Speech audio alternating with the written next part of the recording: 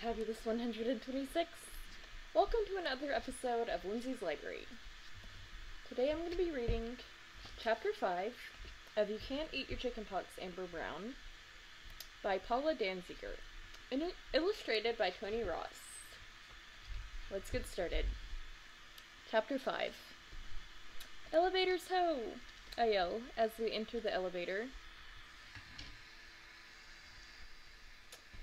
There are mirrors in it. Aunt Pam looks really good. She's wearing a flowered sundress and carrying a really pretty sweater. Her long blonde hair is in one long braid, and she has makeup on, and this really pretty smelling perfume. On her feet are walking shoes. Aunt Pam is ready to show me London. I look in the mirror. I'm wearing a long purple shirt. The shirt is so long that it's hard to see the denim shorts under them. I've got sandals on. My hair is just hanging there. It was too tired to get put into ponytails or anything. I'm not sure that I'm ready for London. In the elevator, Aunt Pam tells me that elevators are called lifts in England. She also tells me that the lines we waited in are called queues. And there they are in the elevator.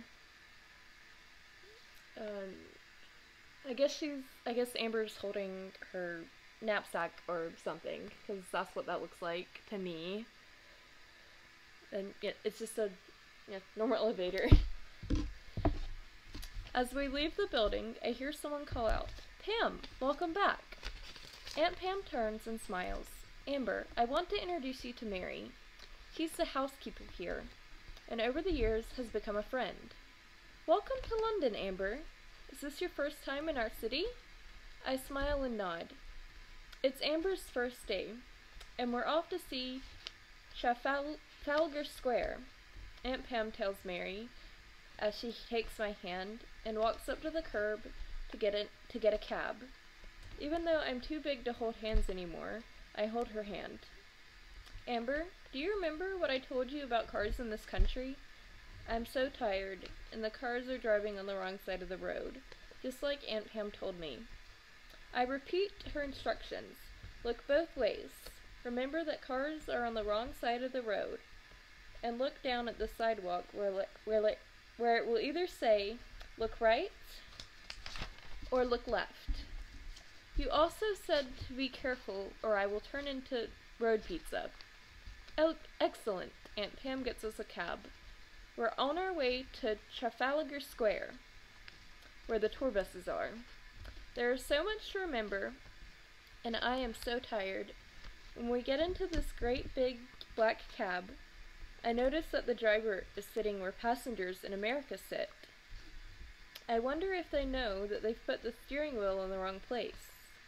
I wonder how they drive when they go to other countries. I wonder if I'm going to be able to sit in the car without screaming, "Watch out!"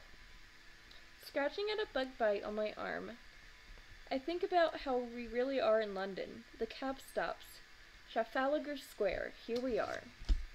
And that ends Chapter 5 of You Can't Eat Your Chickenpox, Amber Brown, written by Paula Danziger and illustrated by Toni Ross.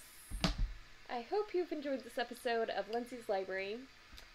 If you did, don't forget to like and subscribe so you can tune in for next week's video where I'll be reading Chapter 6, and other things you can do are you can check my links in the description below. The first of which is for my affiliate with So Sick Clothing. There's a promo code for that website that will give you 15% off site-wide. The promo code is LGrace15. And there's also my merch. The summer line is getting re-released on May 22nd, and there's a promo code for that as well. That promo code is COVID Summer, and that will get you free shipping through August 1st, 2020. And the rest of the links are my social media, my website, all those good little things. Thanks for watching, and above all else, stay fabulous. Bye!